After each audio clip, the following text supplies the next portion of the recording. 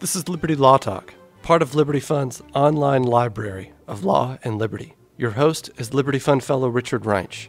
Our web address is libertylawsite.org, where you can subscribe, comment, find other episodes and links related to today's conversation. Our email address is lal@libertyfund.org. Today we are talking with Randy Simmons about his revised and updated edition, Beyond Politics, The Roots of Government Failure.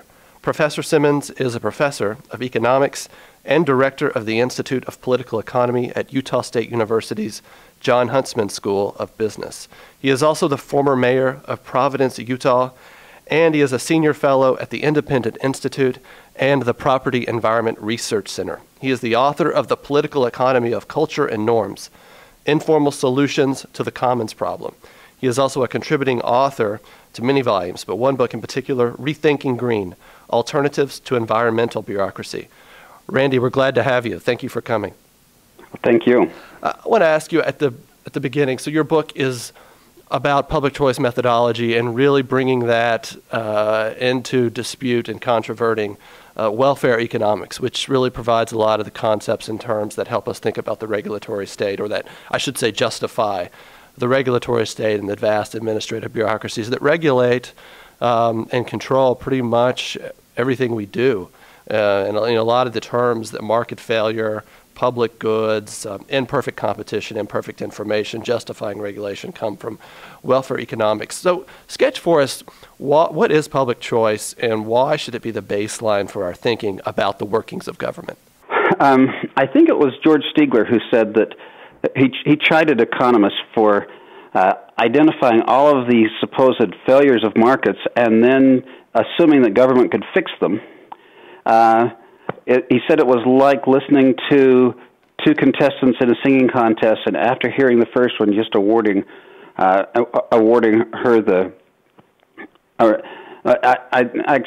think he said it. Listening to the two contestants, and after hearing the first one, she was so bad they just awarded the prize to the second one without even hearing that one sing.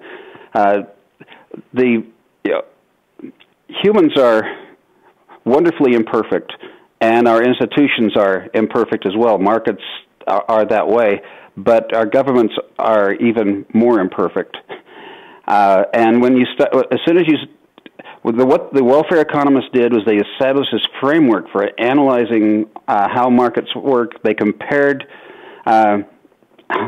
market outcomes to what you would get if you had a perfectly functioning market inside of some mathematical model, and said, "Oh no, it doesn't work as perfectly as our models say that it should." And but then they didn't apply their analysis to government, and so they just assumed government could fix problems without ever analyzing government. And what public choice did was it took the same tools that welfare economists use for looking at markets and applied them to government.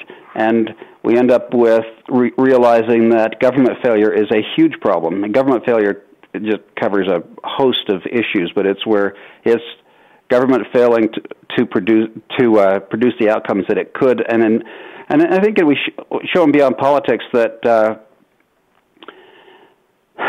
not only does government do less than produce less outcomes that are not as good as it ought to, but worse outcomes than it could if we actually restricted the scope of government. So there's really an unfair comparison to begin with. There's some Platonic or insistence on Platonic protection for the market, but not for government. What is the substantive vision of welfare economics? Is it a regulatory, technical, perfectionist aim? Is there egalitarianism at heart? Is there a belief that the market itself is unjust, or that it's just too messy, things can't be predicted and controlled, we don't like that? I mean, what seems to be driving this thing philosophically? Welfare economics just becomes a tool that can be used by people with lots of different ideologies. One is sort of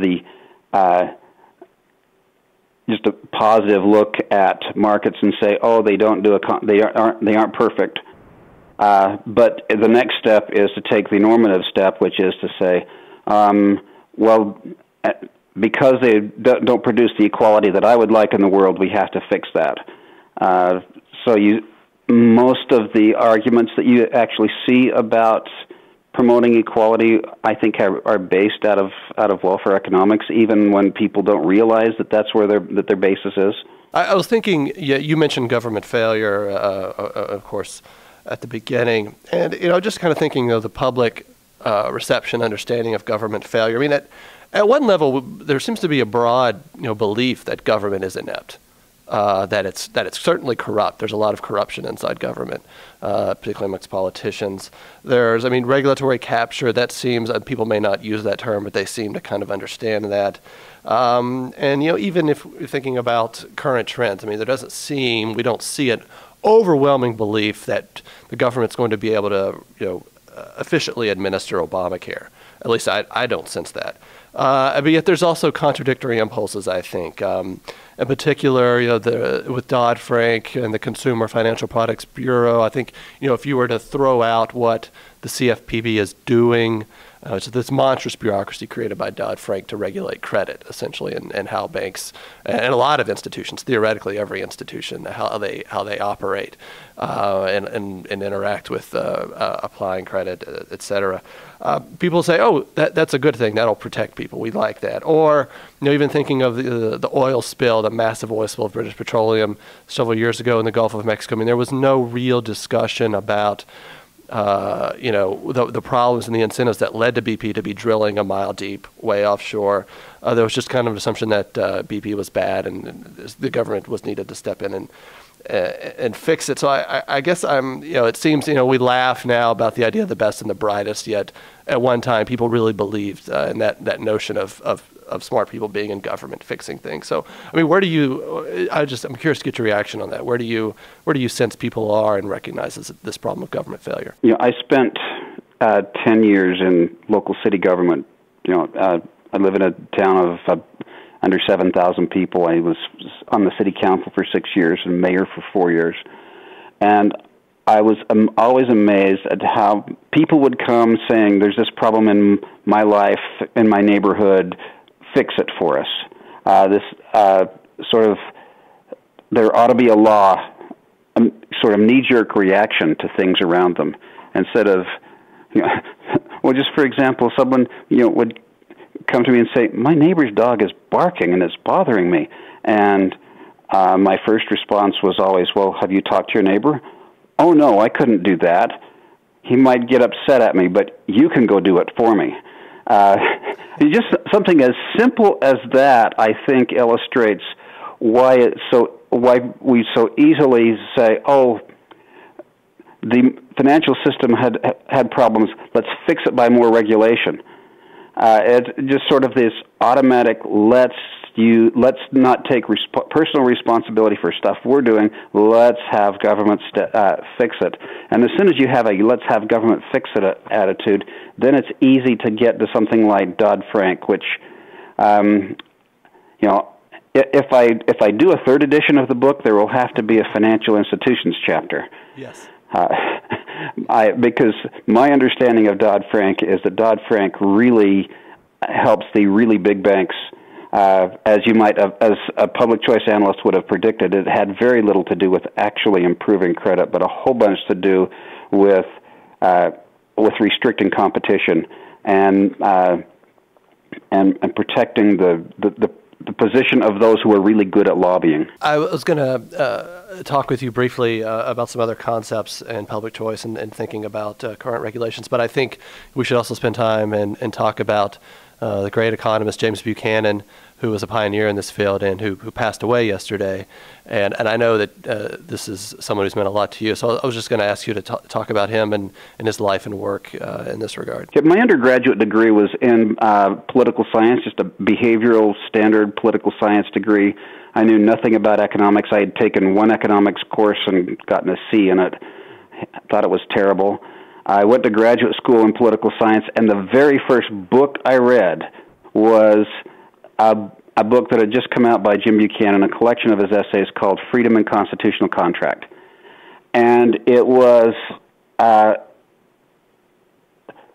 you hear about a light coming on. Well, that's how it felt like. I suddenly saw the world through an entirely different lens than I had ever thought of before. And Buchanan's book was, for me, the most important thing I read in graduate school. It was the most important direction-giving set of essays that I have read, and it was, I didn't read the more famous book, the Calculus of Consent that he wrote with Tulloch for years, but I didn't read it until years later, but he had a huge impact on my thinking about how the world worked. And what he did, along with Gordon Tulloch, is they started a research agenda about how governments work, and thinking about government as being able to look at government through the lens of economics. Specifically, they were looking at issues of Buchanan's real interest was looking at issues of exchange, thinking of politics as a system of exchange, just as markets are a system of exchange. But then you start seeing all of the issues that flow through government. He once was asked, I believe, if public choice was a conservative agenda, and he said he didn't think it was. He thought it was just an agenda of looking at taking a non-romantic view of how government works. Thinking about my own career and that of many other people I know, there's probably nobody who had a bigger effect than Buchanan, and I think on an entire profession. He and Tulloch took ideas that were floating around before they started to write together, and then as they wrote individually also, and coalesced them into something that was a very wonderful, I think, project. When they first started meeting with other people who had similar agendas, they put together a book of essays on the theory of non-market. He later said it was such a clumsy title that we had to figure out something else. Theory of non-market decision-making, I think is what it was. Yes, I was trying to, that's right, yeah. And that is really clumsy, isn't it? And there was a group of them who met to read and talk about each other's papers, and it was out of that group that they came up with the name public choice. Economics is the study of private choices, and public choice is the study of public choices. And people who were around that table, Bill Riker, Eleanor and Vincent Ostrom,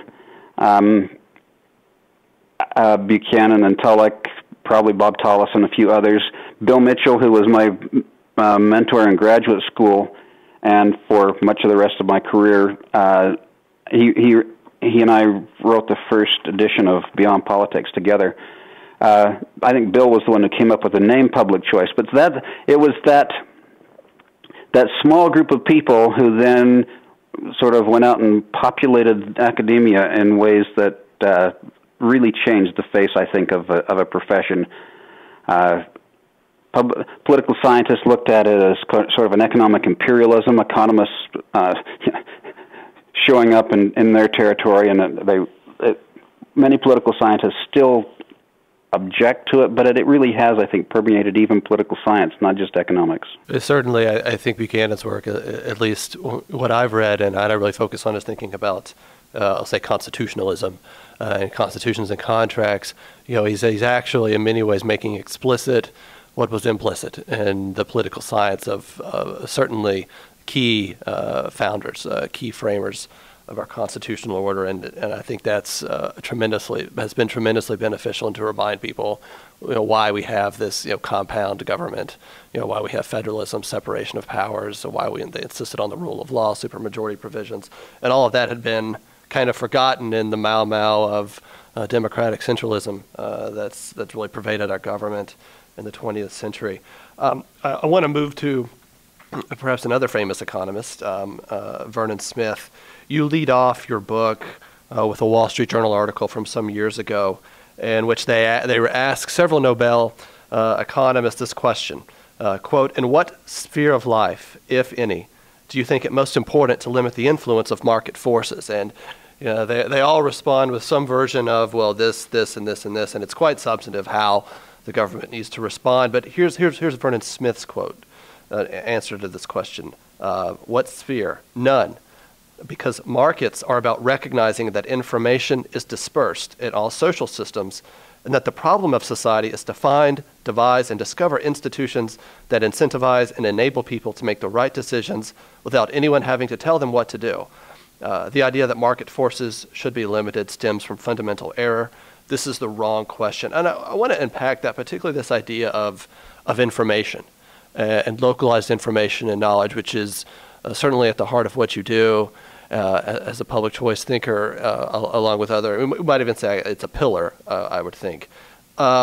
This information, localized knowledge, but in light of also a belief that with the digital revolution, we can handle a lot of information well. We can disperse it, we can allocate it, analyze it, and apply it and make people's lives better. I mean, this seems to be part of actually Obamacare, in particular one significant piece of that, which is the Independent Payments Advisory Board, which has received a lot of attention because of, there seems to be really no check on what they do, at least from Congress. They're an independent board. And can make decisions about procedures, the costs, what will be reimbursed, what will be offered to seniors. And this is actually going to hold healthcare costs down because they're going to aggregate knowledge all over the country. So where are we going wrong? Am I right? Are we just too confident about information? Do we need to really think more about this problem that Vernon Smith was identifying? We're back to the socialist calculation debate of the 30s. Where the assumption was that we could get good enough at managing information that we would know how to run markets. And if we go back to that quote from Vernon, it's running people's lives, because he says you want systems where people do what they ought to do without anybody telling them to. And here, this is an assumption that we can gather enough information and then tell people what they must do. So it really is back to that same debate that Hayek was having with the socialists in the 30s. But I was reading yesterday in Tyler Cowen and Alex Tabarrok's macro textbook, which is now in its second edition, and they had a question at the end of the chapter about if you had 1 million people and there were 1 million things to know, and if you provide that information for all 1 million people, or you provide a third of it to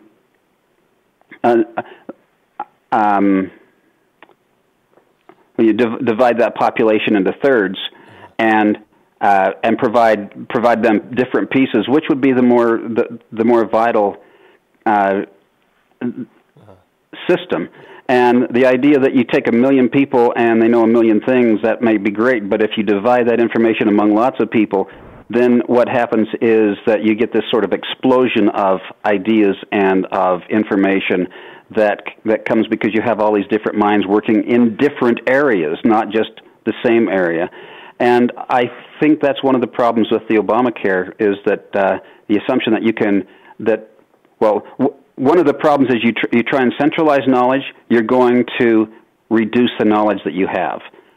Because, even with our modern computer systems and big data analysis, you have to decide somebody has to decide what information you drop along the way in order to come to conclusions.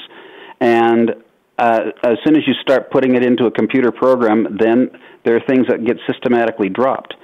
And we end up, but if you allow individual people out there making their choices in a system where they're actually responsible for their choices, you're going to get new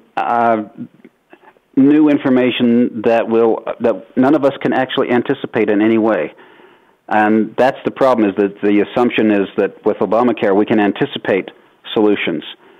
Now, I'm not saying that our healthcare system works even close to perfect, because it is such a mishmash system.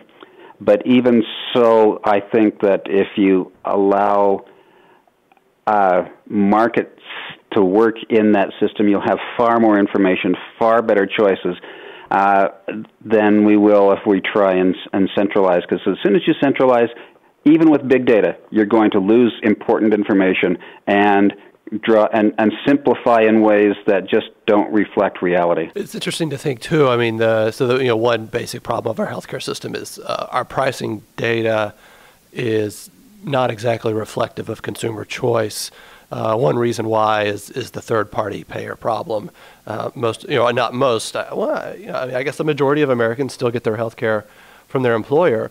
And of course, there's this, I'm not actually making decisions with my own money. Health savings accounts are an attempt to get at that. But Obamacare does nothing about this problem. It seems to be an interesting comparison. I don't know, I was just thinking of Walmart and how many prices they have to set every day. It's a huge number. But of course, what are they relying on to set their prices? What would healthcare under Obamacare rely on to set prices are two very different things, as you could discuss. I wanted to think also about this idea of just trade-offs and people saying, I'm willing to trade economic growth or even, think about all of these sectors, the financial sector, the healthcare sector, entrepreneurial vitality for some sort of stability, for some sort of democratic baseline of services that would be offered if the government regulates it. How does public choice respond to those sorts of claims? With a huge amount of skepticism about the abilities of government agents to actually accomplish what they set out to do, not because of waste, fraud, and abuse. We know that will be there, but it's not a waste, fraud, and abuse analysis. It's an analysis of incentives within institutions and information flows within institutions. As a bureaucrat, when I make a decision, there aren't feedback systems that tell me if that was a good decision or a bad decision. At Walmart, they put a price on something, and the feedback mechanism is, do people buy it? And how many people buy it at that price? Or when they put something on the shelves, is it something that people actually buy even if it's a very low price? And some things people just don't want. But if you're a bureaucrat, you don't need to know that. You just can establish rules, and you don't ever get the feedback to know if it's a good thing or how well it works necessarily. At least not the way that you do in markets. So it's an information and incentive problem that's what a public choice analysis would look at with that. I'm thinking of, so obviously a huge part of what you've done with your research and other public choice scholars do is really set forth a positive empirical case for government not being able to regulate well in a lot of areas. How does that inform or normative arguments, or what are ends and purposes of government regulation, or of things that we should place beyond politics? And also, alternatively, I'll ask you: so what can politics do? I mean, what do we actually want the government doing, and how should we think about those sorts of questions? If you look at purposes the American founders thought about, those are the same purposes that I think we still have today. You want a system of providing for the common defense. Buchanan was asked if he was an anarchist, and in the introduction to Freedom and Constitutional Contract, he said, philosophically, I'm an anarchist. Realistically, I'm a contractarian. Because my ideal world, I don't think, would last very long, the world of anarchy. Now, there's some really cool anarchy theories that are around that he just rejected, and said humans are too imperfect. We couldn't live in the Robert Nozikian world. We have to have some form of contract, and his form of contract is you provide for the common defense. You provide a way for people to ways to enforce contracts, a system of law and order. And not necessarily much beyond that.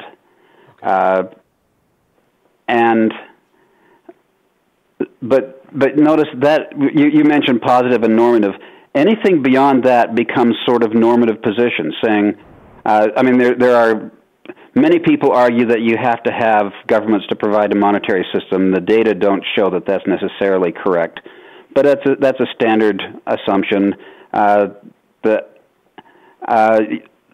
Providing public goods and controlling negative externalities is generally viewed as a useful purpose of government, but if we look at things like at the environment and the understandings we've now gotten from free market environmentalism, that argument doesn't push very far positively. It pushes a long ways normatively by people who believe that we need to be controlling other people's uses of the natural world around us. Actually, let me say the world around us, because who knows what natural means. Yeah, I was thinking of, you talk a lot in the book, in the section on law, about Ronald Coase's work. And I think kind of this, everyone understands, I think there's a general belief, although I guess there's a lot of polling data that's disconcerting about, people preferring socialism or thinking socialism. They don't say work, but they think it's, just, et cetera, which is it's really strange to me. But thinking about this idea that there's just a lot of places that markets don't work, one of them being the environment, other areas, healthcare is another we've been discussing, maybe even finance. And I think about Coase's idea of property rights, which is, we've talked about prices, we've talked about information dispersal and needing to act on local knowledge. But there's this other thing out there of property rights and transaction costs that really don't factor into people's common way of thinking, but is about government and its inefficiencies. But Coase emphasizes it was a revolution in thinking. But I'm also curious to know, how do you get around the transaction cost problem? Because that seems to be something that still looms large and in favor of government regulation. The welfare economics argument is that there are these market failures, and one of the biggest market failures is externalities, the costs that I create for others by my actions, and the costs that I don't have to pay for. And that is really standard analysis. It's taught in every undergraduate and graduate program. And Coase said that's just wrong. That any externality problem is a problem of property rights. Should A be allowed to harm B, or B allowed to harm A? What are the property rights arrangements between them? One of my favorite examples from my time as mayor was there was my city starts in the valley floor and then goes up to the sort of the foot of the mountains, and as you approach the foot of the mountains, it just gets higher, and the area is called it's a bench. And the reason for that is because there was once this huge inland sea here, and the benches are different levels of the shoreline. This is in northwestern Utah? Okay. So this woman lived off the bench, off of both levels of benches actually, and there was a proposed development up on the bench, and she was upset that traffic would be coming down past her street, and she said she always prefaced her comments at city council meeting with, well, I'm a PhD economist, and this is a perfect example of you imposing a negative externality on me. And I said to her, so have you ever heard of Ronald Coase? He would suggest that externalities are two-way, that if you weren't there, there would be no externality, right? So do you actually own the road? Maybe you're the one causing the externality for the people who want to build a new home. She didn't like that. Of course, she hadn't voted for me, I know, so I wasn't losing a vote by... And every vote counts, right? Yeah, but the idea that it's unclear who truly has the right in that case, because she didn't own the road. And if she owned the road, there wouldn't be any externality, because if people who wanted to use her road would have to pay her for it, or she could exclude them from it. Now then the question is, how do you develop a road system that's entirely a private property system? Gordon Tullock once said he's never seen the libertarian case for city roads, and he may be right about that. But that gets back to your question about the transaction costs. How do you get negotiations between all of the people who want to build up on the bench and all the people who already live down in town when you don't have clear property rights? And Kosa's point was, it's the transaction costs that we should be looking at, and that if there is a role for government, it's to be reducing the transaction costs. The role for government is not necessarily to be controlling the externalities. It's to make it possible for people to actually negotiate the solutions to their problems. And Terry Anderson at PERC, the Property Environment Research Center, argues that there are no externalities. That externalities is a word that just leads us in incorrect directions. That what we have, because we have unclear property rights, then what we have is this arena where entrepreneurs could try and find ways, if government allows it, could find ways of allowing for the can actually create wealth. To solve the problems, to create new institutions for solving the problems, like in the case of say in Montana, where you have these huge rangeland areas that are privately owned, and elk come down in the winter and then go back up in the mountains in the summer, and it's how do we solve the problems there? And the problems that have been solved for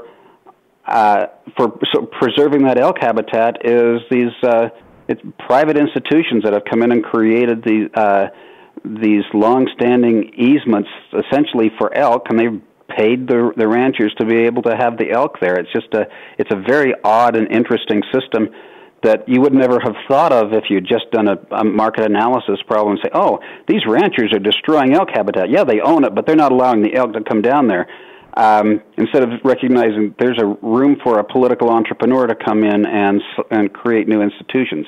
That's a long-winded and not necessarily very clear answer to your question, but if you create an arena where somebody can figure out a way to bring the parties together in ways that none of us have ever thought of, then we can have solutions to problems.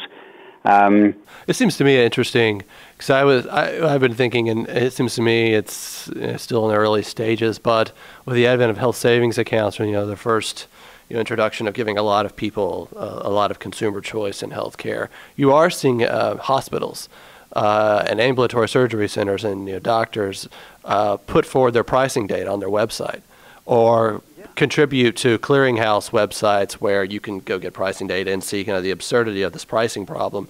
It seems to me that continues to develop if we allow, or if we were to move in that direction for healthcare. It won't if we really do institutionalize Obamacare and really develop that legislation. Of course, there's so many other problems that will make it difficult to implement Obamacare. But also, as I was listening to you talk, so something that goes on every few years, or we up the CAFE standards, we up the emissions requirements for automobile makers, and less and less emissions, and there are all sorts of problems that are created by that. Although it does make the air cleaner. I mean, that is one thing. So, but how? I mean, think about the transaction cost there, and so what you're in applying what you're saying. We should actually incentivize companies to reduce emission standards in other ways besides just a tax or a command control regulation. So, I mean, I guess I'm just, how would you handle that, or how do you think would be a good way to handle that? Well, CAFE standards are a really inefficient way of reducing air pollution. For one thing, you're telling somebody in North Dakota that their car has to have the same standards as a car in Southern California, where there are. So one place you don't have enough population to cause any problems at all, and the other place you have lots of people with their automobiles producing stuff out of their producing emissions that then coalesce with other emissions, and you get all the chemical reactions, and you end up with smog problems. And so just increasing emission standards don't do anything about people's driving habits. It doesn't affect it's a very, very costly way to achieve sort of small increments in improvements. A much more efficient way than that is simply, I've just been writing about carbon taxes, and I'm in general very suspicious of them. But a much more efficient system is a tax on gasoline, and you would get far better improvements. You would actually get demand for vehicles that have higher mileage standards if gasoline were more expensive, and it would be far less expensive to the economy, to people individually, to have a system like that where it actually affected individual choices than a system that of regulation. Regulations they don't affect choices in the way that prices do. And so it's possible to make arguments that if you have externalities where people just cannot come together in any meaningful way, that a role for government is to figure out a way to get prices more closely to where they would be, where they ought to be to solve the problem. And so I hate to be arguing for taxes, but this is one case where a tax would be far, far better than the system that we have adopted. Yeah, I mean, I think, right, as one goal is efficiency and allowing wealth to grow, allowing people to create wealth in the products and services they provide. So yeah, I understand your point. I want to maybe we can end on a hopeful note, and I just wanted to get your thoughts. So, promising reforms, and of course, this is such a vast area. I mean, so many different parts of our lives are regulated and come under what we call the regulatory state. But I was just thinking through. So, two things pending right now. One is enforcing a cost-benefit analysis on courts. Some people are writing about this, that the federal courts would actually have to apply a cost-benefit analysis test against bureaucracies when they propose rules. That would be something that in a court's toolkit. And then also requiring rules that have a significant cost to the economy to actually be passed by both the House and the Senate.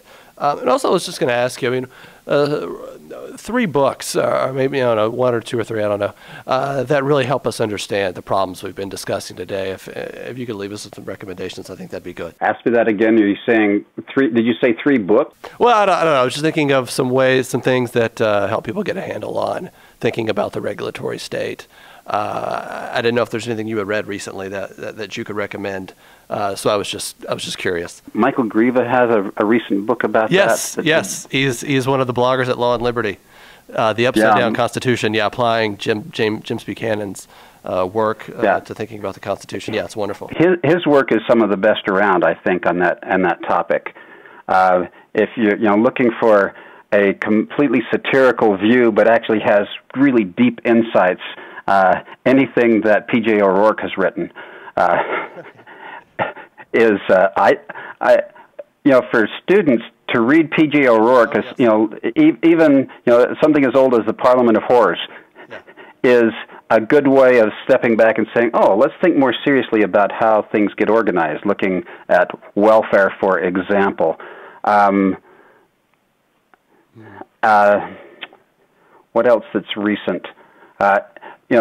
Terry Anderson and Don Leo have just they have the newest edition of free market environmentalism, which I think is a really hopeful view of how we might have environmental protection, but have it done. And going back to the Vernon Smith quote about where you have institutions that actually encourage people to do the right thing as opposed to try and tell them what the right thing is. So those are a couple, I think, quite good examples. Okay, so and just thinking going forward, what are promising reform ideas or efforts that you see out there for dealing with? Well, any effort to try and get courts to actually have to recognize the cost of their decisions, I think, is a really important thing. For example, in the Endangered Species Act, the legislation specifically prohibits the court from considering economic any economic considerations. Okay. You're only looking at the particular species. So if in order to... So that's why we get these absurd situations of the snail darter and, millions of acres being, can no longer be farmed or made productive, et cetera. Yeah, you look at southern Utah, for example, you have the Utah prairie dog that's protected, and they have whole cemeteries and golf courses that can't be used because you've got prairie dogs in them. Okay. We could spend a long time talking about that, yeah. But the court cannot look at economic considerations for that. So if courts were required to look at economic considerations, of course you get lots of competing arguments about them, but at least you could have the arguments. Yes. And I really am in favor of legislative bodies having to approve regulatory decisions. Just because once the legislative body says, here's the law, let's create this new law that does X. Well, it can't do X unless you have a whole bunch of regulations that put X into place, and it's the design of those regulations that really are going to create costs. And so I would think if you sent back to those legislators the results of their legislation, first of all, you would have a better analysis of the effects. Secondly, you might actually get legislators to recognize the costs that they do create for people, often unintentionally. Yeah, no, I keep thinking about, so what are the types of arguments you could see, getting into the battle of dollars and how you weigh an economic regulation. Seems to me that's, even to bring that conversation forward and make it public and make it part of deliberation the way we think about the regulatory state would be a positive thing, I would think. I was just, I guess we can end. Will mention the book is Beyond Politics, The Roots of Government Failure. Randy, I've really enjoyed talking with you about your work and public choice theory and understanding more about how to think about this problem of the regulatory state. Thank you. Well, thank you. This is your host, Richard Greinch, and you have been listening to a podcast that can be found at libertylawsite.org, where you can subscribe, comment, and find other episodes and links related to today's conversation. Our email address is lal@libertyfund.org.